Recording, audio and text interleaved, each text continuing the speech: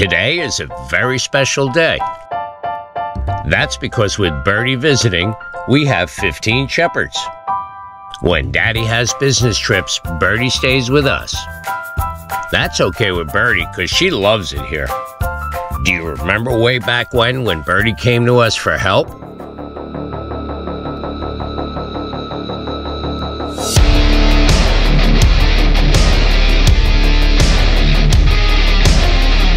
And all of that was for Bear.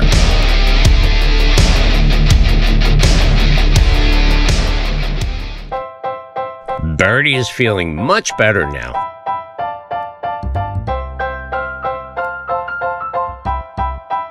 She is very respectful at home and does not rush the kitchen during breakfast. Or maybe there's just no room.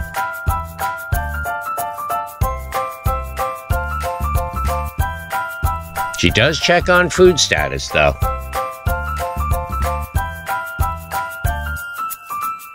After breakfast, it's time to get outside. And well, you know. There's Apache chasing butterflies. He aspires to be Fabio or something.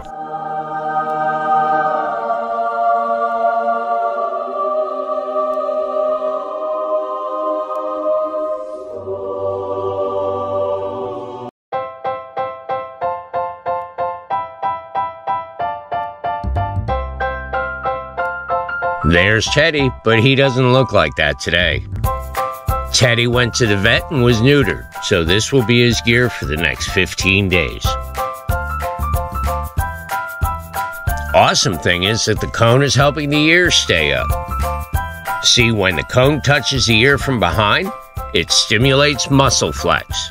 Too bad, I thought the floppy ear was cute. This is our special needs shepherd, Luca. He functions very well with the aid of Prozac and Trazodone. Juno is our oldest shepherd, and she's been here since the very beginning. This is Dixie, who always gives me a dirty look when I have a camera. Then she walks away. Phoenix is absolutely the splitting image and personality of Precious. God help us. Lucy is another special needs shepherd that suffers from severe PTSD. She will be safe here forever. There's Boom Boom Boomer.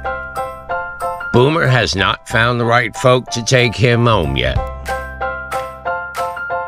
Birdie has become part of the pack in every way and gets along with everyone.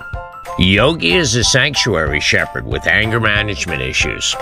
Come on, you all know somebody like that. Fabio, Apache, is looking for his security blanket. Ah, there she is.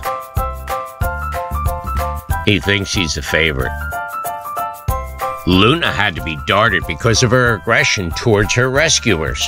She is now the mother hen of all the new recruits.